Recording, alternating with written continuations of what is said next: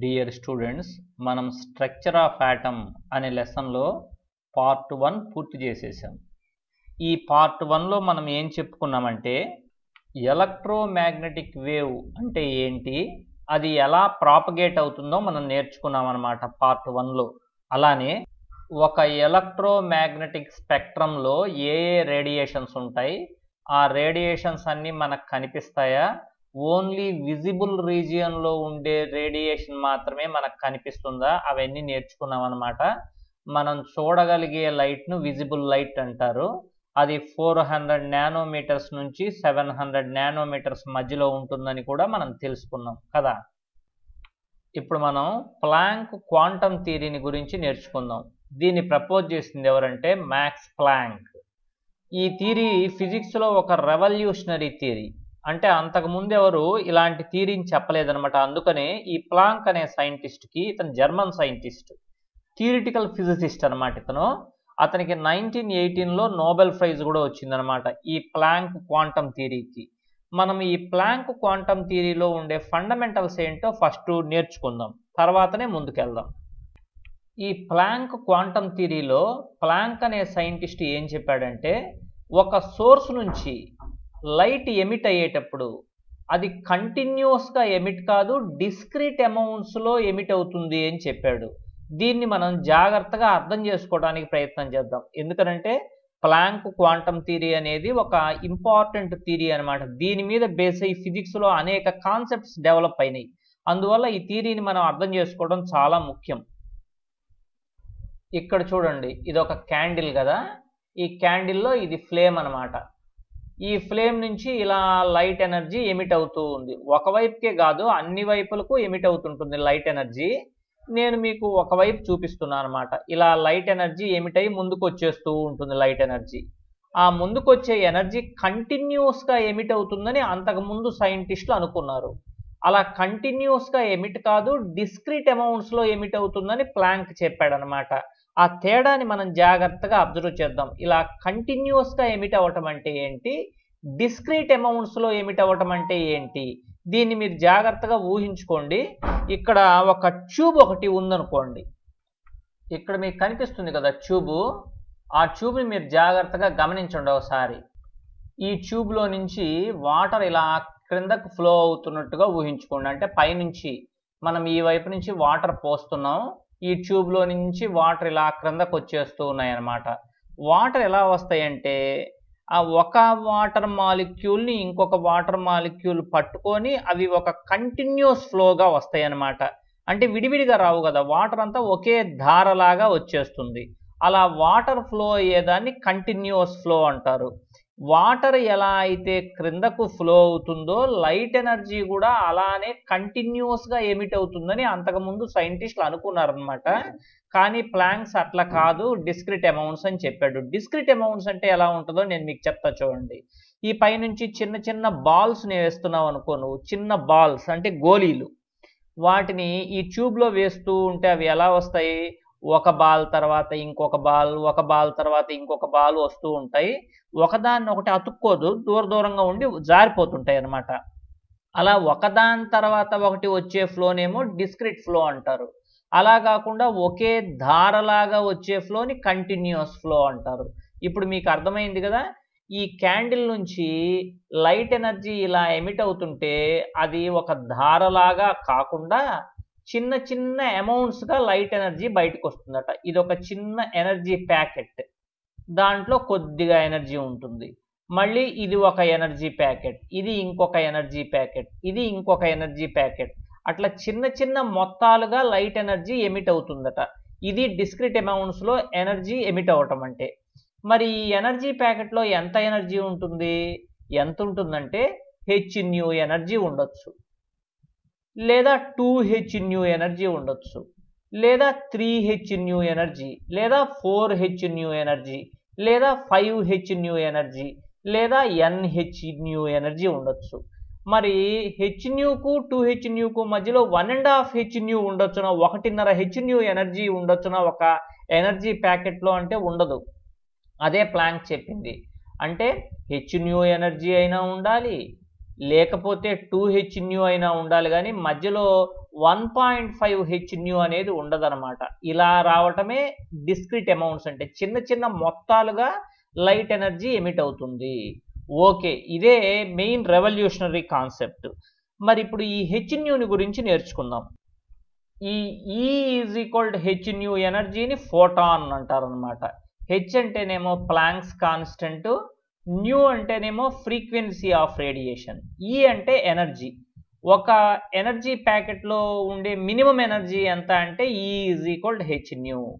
H అంటే planks constant, దాని value ఎంత అంటే 6.626 ఇంటూ 10⁻⁻34 జౌల్ ఇంటూ సెకండ్. ఇలా చెప్పాలి, 6.626 into 10⁻⁻34 joule into second.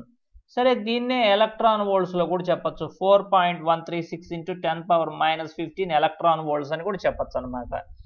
Okay, H అనేది ప్లాంక్స్ కాన్స్టెంట్, న్యూ అంటే ఫ్రీక్వెన్సీ ఆఫ్ రేడియేషన్.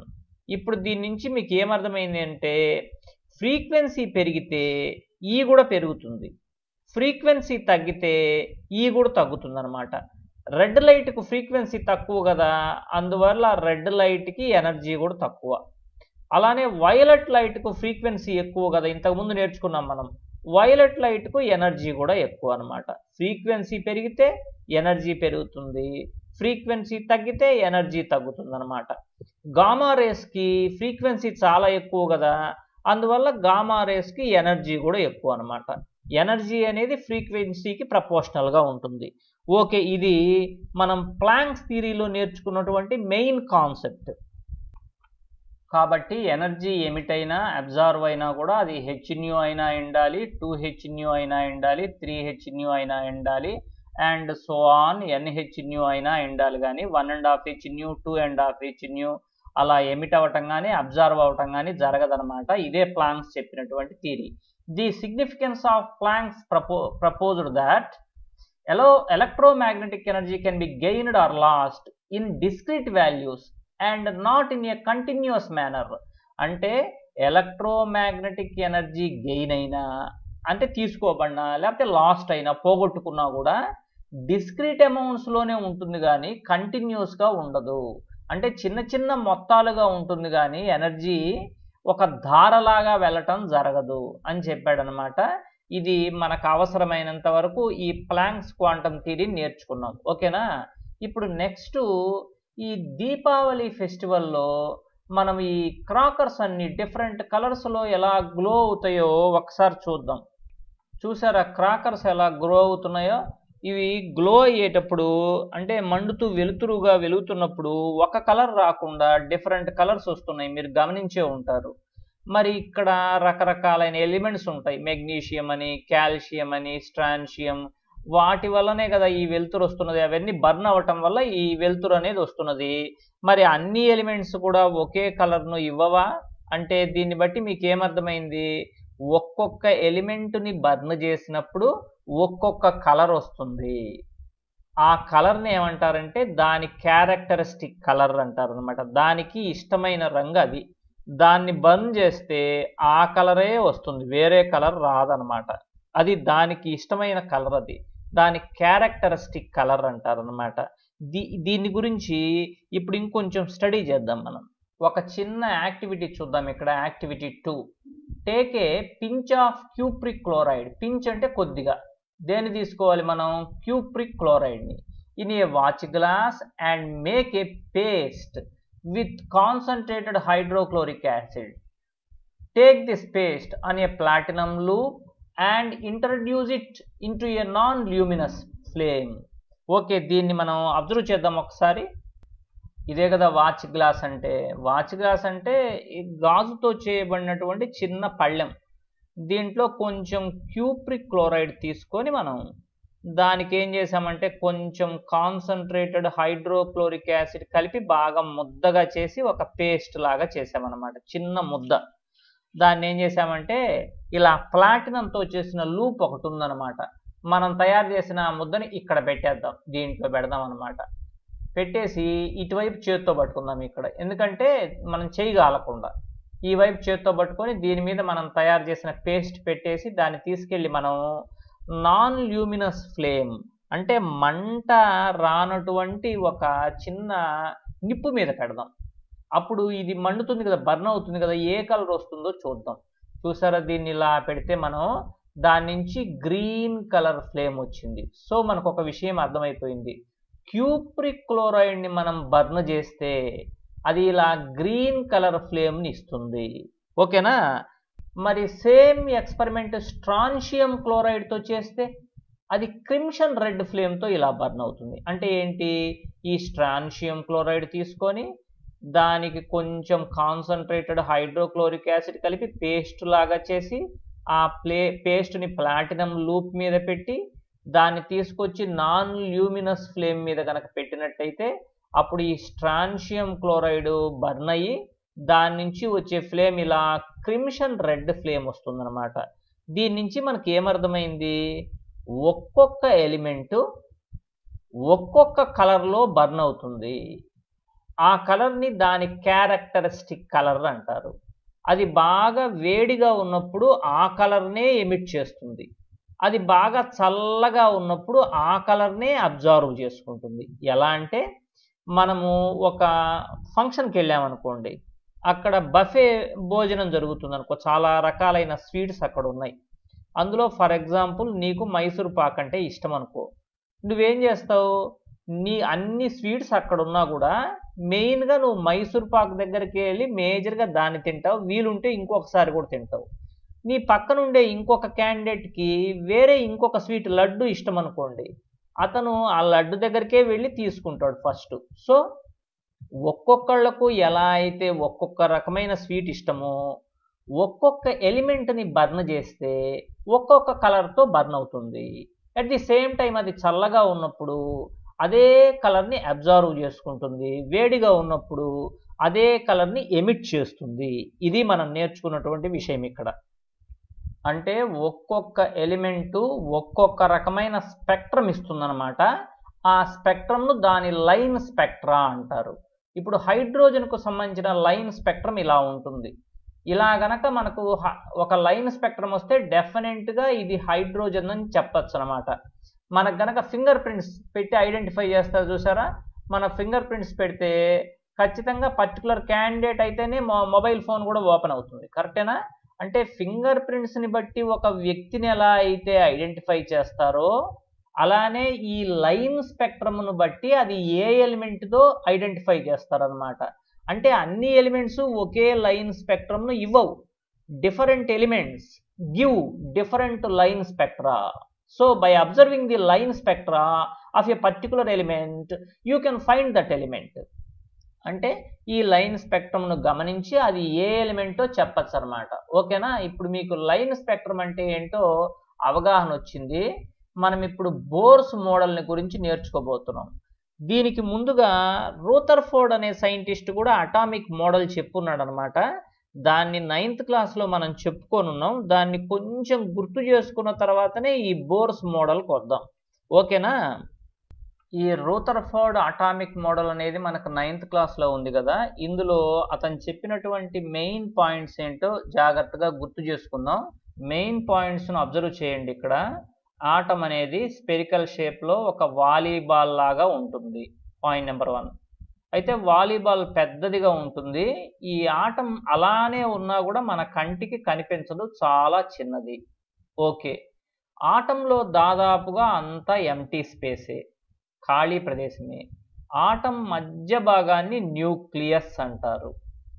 న్యూక్లియస్ లోపల ప్రోటాన్స్ న్యూట్రాన్స్ ఉంటాయి అన్నమాట. ప్రోటాన్స్కి ఏమో పాజిటివ్ ఛార్జ్ ఉంటుంది, న్యూట్రాన్స్కు ఏ ఛార్జీ ఉండదు.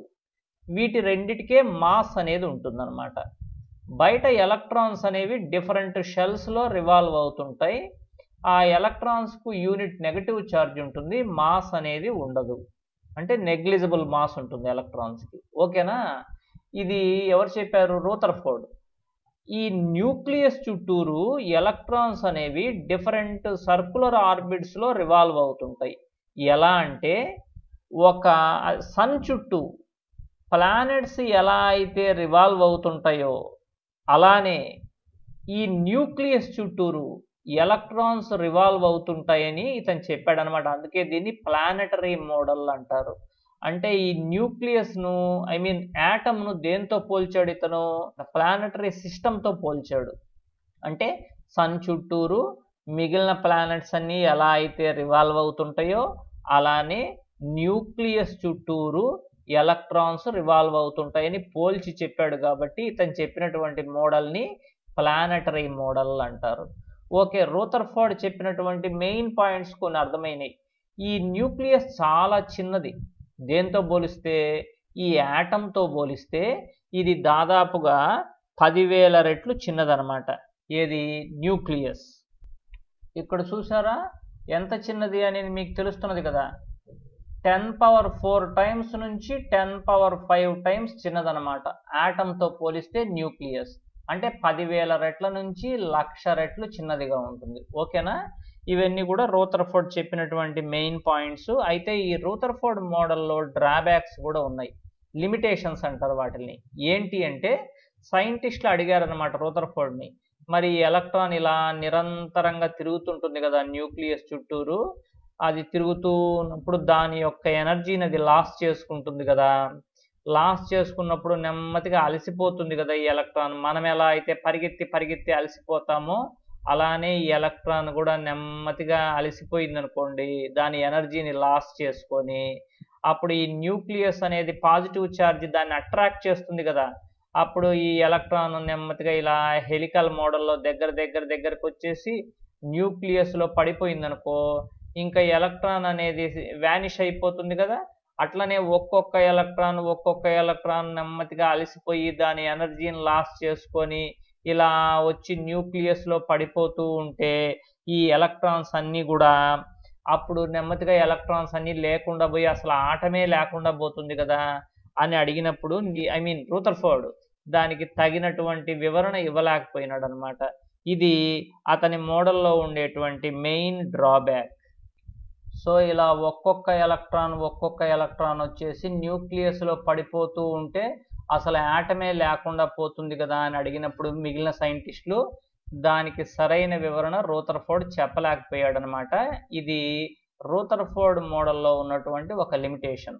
తర్వాత నీల్స్ బోర్ రూథర్ఫోర్డ్ చెప్పినటువంటి అటామిక్ మోడల్లో లిమిటేషన్స్ ఉన్నాయని గమనించి వాటిని రెక్టిఫై చేస్తూ వేరే మోడల్ చెప్పాడనమాట. ఆ మోడల్ని కూడా మనం జాగ్రత్తగా అబ్జర్వ్ చేద్దాం. ఇతను స్టేషనరీ ఆర్బిట్స్ అనే ఒక కాన్సెప్ట్ను ప్రవేశపెట్టాడు. ఈ స్టేషనరీ ఆర్బిట్స్ అంటే ఏంటో నేను మీకు చెప్తా ఇప్పుడు. ఇక్కడ చూసారా, ఇది కదా న్యూక్లియస్ లోపలంతా పాజిటివ్ ఛార్జే కదా ఉండేది. ప్రోటాన్స్ ఉంటాయి కదా, వాటికి పాజిటివ్ ఛార్జే కదా ఉండేది. న్యూట్రాన్స్ ఉన్నా వాటికి ఏ ఛార్జీ ఉండదు కాబట్టి ఇబ్బంది లేదు. కాబట్టి న్యూక్లియస్ మొత్తానికి కూడా పాజిటివ్ ఛార్జ్ అనేది ఉంటుంది.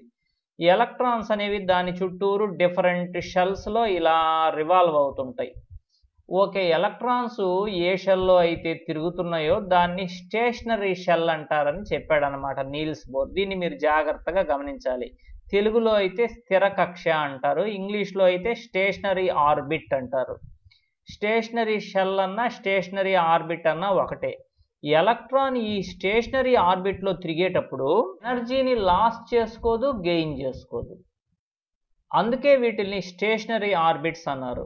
అంటే ఎన్ని రోజులు లేదా ఎంత కాలం ఎలక్ట్రాన్ ఇలా తిరుగుతున్నా కూడా అలసిపోదు, దాని ఎనర్జీని లాస్ చేసుకోదు. అట్ ది సేమ్ టైం ఎనర్జీని గెయిన్ చేసుకోదు కూడా. లాస్ చేసుకోదు, గెయిన్ చేసుకోదు. అలాంటి షెల్ని ఏమంటారంటే స్టేషనరీ షెల్ అంటారు. ఎగ్జాంపుల్ ఎలా అంటే, ఇప్పుడు సన్ చుట్టూరు ఎర్త్ తిరుగుతున్నది, ఎన్నాళ్ళ నుంచో తిరుగుతున్నది, ఇంకా ఎన్నాళ్ళలో తిరుగుతుంది. అలా ఎర్త్ ఏమన్నా ఒక రౌండ్ కొట్టంగానే దాని ఎనర్జీని అది లాస్ చేసుకుంటున్నదా? లేదు కదా, ఎన్నిసార్లు అయినా తిరగలదు కదా. సేమ్ అలానే అని చెప్పాడు అనమాట. అంటే ఒక రకంగా చెప్పాలంటే రూథర్ఫోర్డ్ ఎక్కడైతే ఎక్స్ప్లెయిన్ చేయలేకపోయినాడో దాన్ని నీల్స్ బోర్ ఎక్స్ప్లెయిన్ చేయగలిగాడు అనమాట. ఈ stationery షెల్లో electron revolve అవుతున్నంతసేపు it losses neither energy. అంటే when an electron revolves in a stationary shell, it neither losses energy nor gains energy. ఎనర్జీని పోగొట్టుకోదు, గ్రహించదు. ఓకే, ఫస్ట్ షెల్ని కే అంటారు, క్యాపిటల్ కే. రెండో షెల్ని క్యాపిటల్ ఎల్, మూడో షెల్ని capital M, నాలుగో షెల్ని capital N అని పేరు పెట్టారనమాట. వీటిని స్టేషనరీ షెల్స్ అంటారు. ఓకే, మరి ఇప్పుడు ఎలక్ట్రాన్ ఒక్కొక్కసారి ఏం చేస్తుందో తెలుసా? ఒక స్టేషనరీ షెల్ నుంచి ఇంకొక స్టేషనరీ షెల్లోకి జంప్ అవ్వగలదు. ఒక షెల్ నుంచి ఇంకొక షెల్లోకి జంప్ అయినప్పుడు ఏమవుతుందంటే ఎనర్జీ అనేది లాస్ అవ్వటం కానీ గెయిన్ అవ్వటం కానీ జరుగుతుందన్నమాట. ఎలానో నేను మీకు చూపిస్తా ఇప్పుడు. చూడండి, ఇది లోయర్ ఎనర్జీ ఉన్న షెల్. ఇది దానికంటే పెద్ద షెల్ కాబట్టి హయ్యర్ ఎనర్జీ ఉన్న షెల్. దాని తర్వాత ఉండేది ఇంకా హయ్యర్ ఎనర్జీ ఉన్న షెల్ అన్నమాట. అంటే K కంటే L ఎక్కువ ఎనర్జీ ఉన్న షెల్, L కంటే M ఎక్కువ ఎనర్జీ ఉన్న షెల్, M కంటే N ఎక్కువ ఎనర్జీ ఉన్న షెల్ అన్నమాట. ఎలక్ట్రాన్ అనేది ఇలా లోయర్ షెల్లో తిరుగుతూ హయ్యర్ షెల్లోకి జంప్ అయింది. జంప్ అయినప్పుడు ఏమవుతుందంటే ఎనర్జీ అనేది అబ్జార్బ్ అవుతుంది. ఇలా ఎనర్జీని అది తీసుకుంటుంది అన్నమాట ఆ ఆటం. ఓకే, అలానే ఒక్కొక్కసారి ఎలక్ట్రాన్ ఏమవుతుందంటే హయ్యర్ ఎనర్జీ షెల్లో నుంచి లోయర్ ఎనర్జీ షెల్లోకి జంప్ అవ్వచ్చు. అలాంటప్పుడు ఎనర్జీ అనేది రిలీజ్ అవుతుంది. అంటే దీన్ని ఎనర్జీ ఎమిషన్ అంటారు. సో ఎనర్జీ అనేది అబ్జార్బ్ అవ్వచ్చు, లేకపోతే ఎనర్జీ అనేది ఎమిట్ అవ్వచ్చు అనమాట. ఏ సందర్భంలో ఎలా జరుగుతుందో మీరు గమనించారు కదా. దీనికి సంబంధించిన ఫార్ములా ఏంటి అంటే E2 - E1 = hν. ఇక్కడ కనిపిస్తుంది కదా. E2 అంటే హయ్యర్ ఎనర్జీ ఉన్న షెల్ అనమాట. E1 అంటే లోయర్ ఎనర్జీ ఉన్న షెల్. అంటే ఒక షెల్లో నుంచి ఇంకొక షెల్లోకి దూకినప్పుడు ఎనర్జీ అబ్జార్బ్ అవ్వటం కానీ ఎమిషన్ అవ్వటం కానీ జరుగుతుంది కదా. దానికి సంబంధించిన formula E2 - E1 = hν. E2 అంటే energy of the higher shell, E1 అంటే energy of the lower shell, H అంటే ప్లాంక్స్ కాన్స్టెంట్, న్యూ అంటే ఫ్రీక్వెన్సీ ఆఫ్ ది రేడియేషన్. ఆ రేడియేషన్ అబ్జర్వ్ అవుతుండొచ్చు, ఎమిషన్ అవుతుండొచ్చు, అది వేరే విషయం. ఇదంతా కూడా ఎవరు చెప్పారు? Niels bore. తర్వాత నీల్స్ బోర్ ఇంకొక ముఖ్యమైన విషయం చెప్పాడనమాట. The energy of N electron in an orbit is quantised అని. క్వాంటైజ్డ్ అంటే ఏంటో మనకు తెలియాలి. అది కూడా నేను మీకు ఇప్పుడు ఎక్స్ప్లెయిన్ చేస్తా. ఇప్పుడు ఎలక్ట్రాన్ ఇక్కడ రివాల్వ్ అవుతుంది అనుకోండి, అంటే ఎలక్ట్రాన్ ఫస్ట్ షెల్లో రివాల్వ్ అవుతున్నట్టు. అంటే ఎలక్ట్రాన్ యొక్క ఎనర్జీ E1. ఓకేనా? లేదు, ఎలక్ట్రాన్ ఇక్కడ రివాల్వ్ అవుతుంది అనుకోండి, అంటే ఎలక్ట్రాన్ సెకండ్ షెల్లో రివాల్వ్ అవుతున్నట్టు. దాని ఎనర్జీ ఎంత? E2. మరి ఇప్పుడు క్వాంటైజ్డ్ అంటే మీనింగ్ చెప్తా వినండి. ఎలక్ట్రాన్ ఈ ఫస్ట్ షెల్లో కానీ సెకండ్ షెల్లో కానీ రివాల్వ్ కాకుండా మధ్యస్థంగా ఇక్కడెక్కడో ఒక చోట రివాల్వ్ అవ్వచ్చా అని ఎవరిని అడిగారనుకో, ఈ మధ్యలో తిరగచ్చు కదా, చాలా స్పేస్ ఉంది కదా ఎలక్ట్రాన్కి, ఇక్కడ తిరిగితే ఇబ్బంది ఏంటి అని అడిగారనుకోండి, అప్పుడు నువ్వేం చెప్పాలంటే అక్కడ తిరగటానికి వీలు పడదు అని చెప్పాలి. ఇక్కడైనా తిరగచ్చు ఎలక్ట్రాన్, లేకపోతే ఇక్కడైనా తిరగచ్చు, అంతేగాని ఈ మధ్యలో ఎలక్ట్రాన్ ఇక్కడ తిరిగేదానికి అవకాశం లేదు. అప్పుడు ఎందుకని అనే డౌట్ వస్తుందన్నమాట. ఎందుకని అంటే ఎనర్జీ అనేది hν అయినా ఉండాలి, 2hν అయినా ఉండాలి, 3hν అయినా ఉండాలి, 4hν అయినా ఉండాలి, కానీ 1.5hν ఎనర్జీ ఎక్కడ ఉండదు కదా. ఎవరు చెప్పారు ఆ విషయం? ప్లాంక్ చెప్పాడు. దాని ప్రకారము ఎలక్ట్రాన్ ఇక్కడైనా ఉండాలి, ఇక్కడైనా ఉండాలి, కానీ మధ్యలో తిరగటానికి వీలు లేదు. ఒకవేళ అక్కడ తిరిగితే దాని ఎనర్జీ 1.5hν అవ్వచ్చు కదా, అది కుదరదు కదా. ప్లాంక్ అదే కదా చెప్పింది. సో ఎలక్ట్రాన్ యొక్క ఎనర్జీ ఎంత పడితే అంత ఉండేదానికి వీలు లేదనమాట. ఒక నిర్దిష్టమైన వాల్యూస్ మాత్రమే దానికి ఉంటాయి. అలా ఉండటాన్ని energy of N electron is quantised. అంటే ఎలక్ట్రాన్కి ఎనర్జీ ఎంతో పడితే అంత ఉండేదానికి వీలు లేదు. hν కానీ 2hν కానీ 3hν కానీ అలా ఉండాలన్నమాట. అలా ఉండటాన్ని ఇట్స్ ఎనర్జీ ఈజ్ క్వాంటైజ్డ్ అని చెప్పాలన్నమాట. ఓకేనా? ఇప్పుడు ఆ విషయమే నీల్స్ బోర్ చెప్పాడు. నెక్స్ట్ చూడండి, does the electron retain the energy for ever? అంటే ఒక ఎలక్ట్రాన్ లోయర్ షెల్లో నుంచి హయ్యర్ షెల్లోకి వెళ్ళింది కదా, ఎనర్జీని గెయిన్ చేసి, ఆ ఎలక్ట్రాన్ అక్కడే ఉండొచ్చా అని అడుగుతున్నాడు అనమాట. లోయర్ షెల్లో నుంచి ఒక ఎలక్ట్రాన్ హయ్యర్ షెల్లోకి వెళ్ళింది అనుకోండి, ఇలా ఇక్కడ లోయర్ షెల్లో నుంచి ఎనర్జీని గెయిన్ చేసి హయ్యర్ షెల్లోకి వెళ్ళింది కదా ఎలక్ట్రాన్, ఆ ఎలక్ట్రాన్ ఎంతోసేపు అక్కడ ఉండలేదు, దాన్ని ఎగ్జైటెడ్ స్టేట్ అంటారు. మళ్ళీ కొంచెం సేపటికల్లా దాని ఎనర్జీని అది లాస్ చేసుకొని మళ్ళీ అది లోయర్ స్టేట్లోకి వచ్చేస్తుంది. ఈ స్టేట్ని గ్రౌండ్ స్టేట్ అంటారనమాట. ఎలక్ట్రాన్ ఎగ్జైటెడ్ స్టేట్లో ఎంతోసేపు ఉండలేదు. మనం కూడా నార్మల్గా గ్రౌండ్ స్టేట్లో ఉంటాం. మనకు బాగా కోపం వచ్చిందనుకోండి, మనం కూడా ఊగిపోయి ఎగ్జైటెడ్ స్టేట్లోకి వెళ్ళిపోతాం అనమాట. ఆ ఎగ్జైటెడ్ స్టేట్లో ఎంతోసేపు ఉండలేం. మనం కూడా కొంచెం సేపటి తర్వాత మన కోపం కూడా తగ్గిపోతుంది. తగ్గిపోయి గ్రాడ్యువల్గా మనం కూడా గ్రౌండ్ స్టేట్లోకి వచ్చేస్తాం. అలానే ఒక ఎలక్ట్రాన్ కూడా ఎనర్జీని గెయిన్ చేసి ఎగ్జైటెడ్ స్టేట్లోకి వెళ్ళి అక్కడ ఎంతోసేపు ఉండలేక మళ్ళీ దాని ఎనర్జీని అది లాస్ చేసుకొని గ్రౌండ్ స్టేట్లోకి వచ్చేస్తుంది అనమాట. అది నీల్స్ బోర్ చెప్పినటువంటి అంశం. అయితే నీల్స్ బోర్ చెప్పిన దాంట్లో కూడా కొన్ని లిమిటేషన్స్ ఉన్నాయన్నమాట. ఇతను ఏం చెప్పాడంటే హైడ్రోజన్ స్పెక్ట్రమ్ను బాగా ఎక్స్ప్లెయిన్ చేయగలిగాడు నీల్స్ బోర్. అయితే హైడ్రోజన్ స్పెక్ట్రమ్ అది లైన్ స్పెక్ట్రమ్ అనమాట. నీకు చూపించాను కదా ఇందాక హైడ్రోజన్ లైన్ స్పెక్ట్రమ్ ఎలా ఉంటుందో మీరు చూశారు కదా ఇలా ఉంటుందని. దీన్ని బాగా ఎక్స్ప్లెయిన్ చేయగలిగాడు నీల్స్ బోర్. కానీ దీన్ని బాగా హై రెజల్యూషన్ ఉండే స్పెక్ట్రోస్కోప్తో చూసినప్పుడు ఒక లైన్లో ఇంకా సన్న సన్న లైన్స్ ఉంటాయి అన్నమాట. అవి కనిపించినాయి. అంటే వాటిని ఫైన్ లైన్స్ అంటారు అనమాట. ఒక లైన్లో ఇంకా చిన్న చిన్న లైన్స్ ఎందుకు వచ్చినాయి అలా అని అడిగితే ఆ ఫైన్ లైన్స్ వాటిల్ని ఇతను ఎక్స్ప్లెయిన్ చేయలేకపోయినాడు నీల్స్ బోర్. అది ఇతను చెప్పినటువంటి మోడల్లో లిమిటేషన్ అనమాట. దాన్ని రెక్టిఫై చేయటం కోసం సోమర్ఫీల్డ్ అనే సైంటిస్ట్ వచ్చి ఎలిప్టికల్ ఆర్బిట్స్ని ఇంట్రడ్యూస్ చేశాడు. అంటే ఈ నీల్స్ బోర్ చెప్పిన దాంట్లో లిమిటేషన్స్ ఉన్నాయి కదా. హైడ్రోజన్ స్పెక్ట్రమ్ అయితే ఎక్స్ప్లెయిన్ చేయగలిగాడు, కానీ అందులో ఇంకా ఒక లైన్లో ఇంకా చిన్న చిన్న ఫైన్ లైన్స్ ఎందుకు ఉంటాయి అంటే చెప్పలేకపోయినాడు కదా. దాన్ని ఎక్స్ప్లెయిన్ చేయటం కోసం సోమర్ఫీల్డ్ అనే సైంటిస్ట్ వచ్చాడు అనమాట. ఇతను చెప్పింది మెయిన్ కాన్సెప్ట్ ఒక్క విషయం మీరు అర్థం చేసుకున్న తర్వాత ఈ డయాగ్రామ్స్కి వద్దాం మనం. ఇలా చూడండి, ఇక్కడ ఇది ఫస్ట్ మెయిన్ షెల్ కదా. ఈ ఫస్ట్ మెయిన్ షెల్లో ఒక్క సబ్షెల్ ఉంటుంది. దాన్ని 1s అంటారు, అంటే ఒక చిన్న గదిలాగా. ఈ రెండో మెయిన్ షెల్లో 2 సబ్షెల్స్ ఉంటాయి. 2s, ఇదిగో ఈ కనిపించేది 2s, ఇది 2p. వీటిని గురించి మళ్ళీ డీటెయిల్డ్గా నేను మీకు వివరిస్తా, ప్రస్తుతం అవసరమైనంత వరకు గమనించండి. మరి ఇది థర్డ్ మెయిన్ షెల్ కదా. ఈ థర్డ్ మెయిన్ షెల్లో 3 సబ్షెల్స్ ఉన్నాయి. 3s, 3p, 3d. ఇది ఫోర్త్ మెయిన్ షెల్ కదా. ఫోర్త్ మెయిన్ షెల్లో 4 సబ్షెల్స్ ఉన్నాయి. 4s, 4p, 4d, 4f.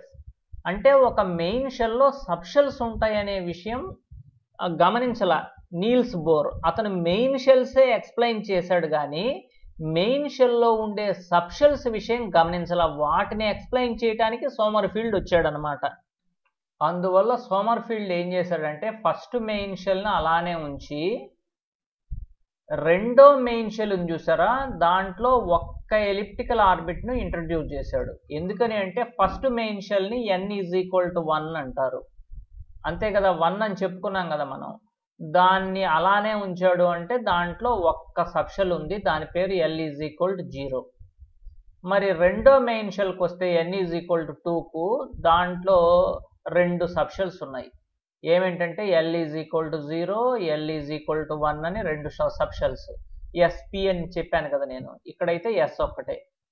మూడో మెయిన్ షెల్లో 2 ఎలిప్టికల్ ఆర్బిట్స్ను, నాలుగో మెయిన్ షెల్లో 3 ఎలిప్టికల్ ఆర్బిట్స్ను ఇంట్రడ్యూస్ చేశాడు. దాని మీనింగ్ ఏంటి అంటే ఫస్ట్ మెయిన్ షెల్లో ఒక్క సబ్షెలే ఉందన్నమాట, దాని పేరు l=0, దాన్నే 1s అంటారు. అదే రెండో మెయిన్ షెల్లో 2 సబ్షెల్స్ ఉంటాయి, ఇదొకటి ఇదొకటి. l=0 అంటే 2s, l=1 అంటే 2p. అదే మూడో మెయిన్ షెల్లో 3 సబ్షెల్స్ ఉంటాయి. l=0 అంటే 3s, l=1 అంటే 3p, l=2 అంటే 3d. నాలుగో మెయిన్ షెల్లో 4 సబ్షెల్స్ ఉంటాయి. l=0 అంటే 4s, l=1 అంటే 4p, l=2 అంటే 4d, l=3 అంటే 4f.